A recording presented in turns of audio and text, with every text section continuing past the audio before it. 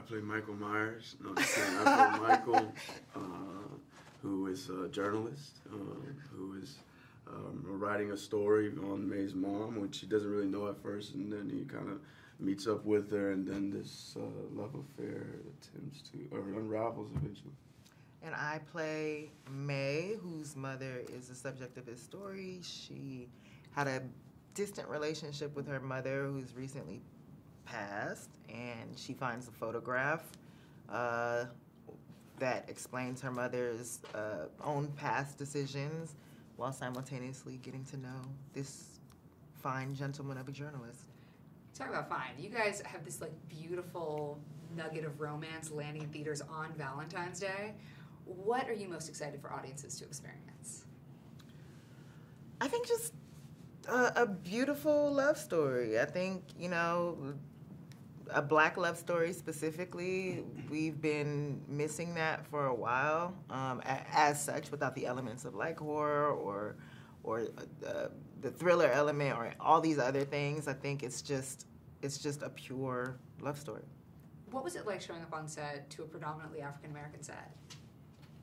That's the norm for me. Yeah, me too. Love I'm it. lucky enough to say I've been on enough, and I do love when that's the case, because you know it's just a familiar thing, and you're gonna be on some all white sets. You ain't got to worry about that. So being on a black one is quite nice, and you know it's like, you know, we all understand each other, you know, at least to some degree. What was Stella like as a writer and a director? Stella's phenomenal. You can tell she has so much fun doing what she does, and she is very particular, very specific in a way that I think is her strength, is just knowing the story and the world that she wants to create. And I think that, you know, it was so much fun to work with her, and eye-opening. You guys have New York and New Orleans in this movie, both places that have had crazy, devastating hurricanes, and yet you guys took a hurricane and you made it real sensual. Can you tell me a little bit more about shooting those scenes and also what that was like?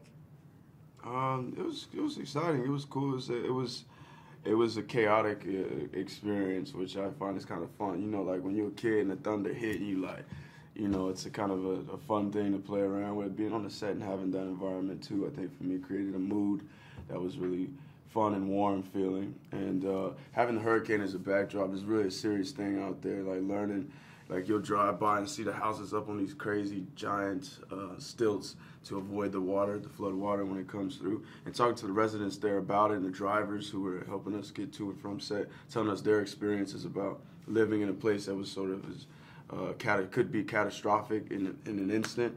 It just felt like, damn, we were, you know, there for, it felt cool to bring a story to life that come out of a place that's been through so much. And still at the end of the day, people still in the streets playing music, feeling good, still falling in love. So it was dope. Are you braver in your love life or your work life? Definitely braver in my work life, unfortunately. I'd like to be braver in my love life. I think so. I think I'm braver in my work life as well.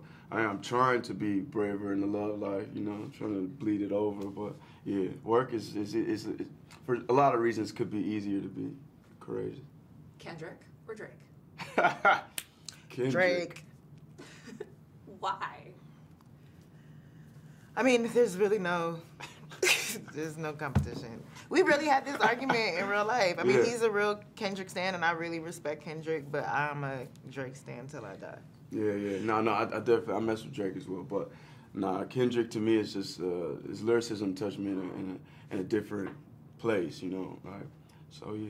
Drake's a vulnerability. He's a vulnerable person, and who else can do that like him? He's not afraid to be corny. He's not afraid to put his heart on his sleeve and talk about his mistakes. He's just an everyman.